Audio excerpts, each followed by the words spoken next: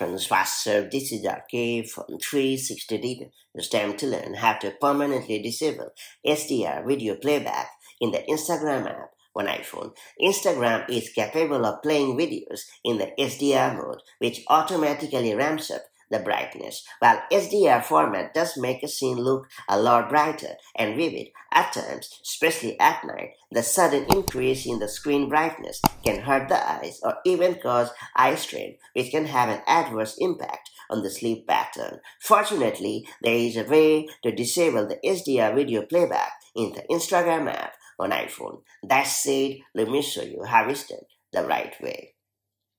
First and foremost, ensure that you have updated the Instagram app on your iPhone. To do so, head over to the App Store and then tap on your profile at the top right. Now scroll down to find the Instagram app and update the app as usual. After that, open the Instagram app on your iOS device. Then tap on the Profile tab at the bottom right corner of the user interface. Then tap on the menu button at the top right. After that, choose Settings and Privacy in the menu. Now scroll down to the Your App and Media section.